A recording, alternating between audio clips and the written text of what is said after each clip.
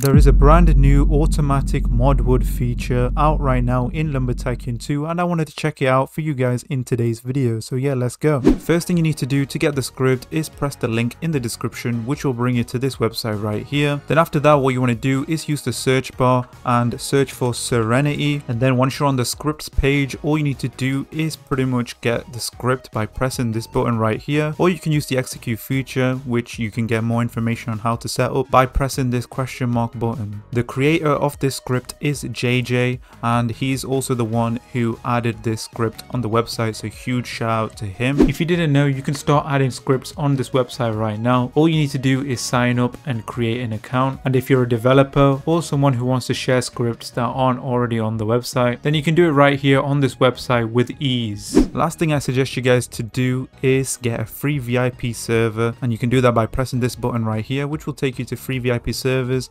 and you can get free Lumber Tycoon 2 VIP servers and many other VIP servers as well. Once you've executed the script, as you guys can see, Serenity will pop up, and from here all you need to do is go to the wood section, and on here all you need to do is scroll down a little bit until you see mod selected tree. And what's really unique and what I like about this mod wood is that it finds the tree that you select, it automatically cuts it and mod it for you in one click. If you guys know from other GUIs, you need to press mod wood and then you need to select the sawmill, and then you need to go and select the tree and all that. This just helps simplify it a lot more than it already is. So yeah, we're just going to begin. So essentially what you want to do is select whichever tree you want to mod wood. I'm going to go with let's go with cherry tree. For the first time we're going to try this, and obviously have a good axe on you, and we're just going to press mod selected tree. That's literally it. It gets the tree for you and cuts it, takes you to the safe place where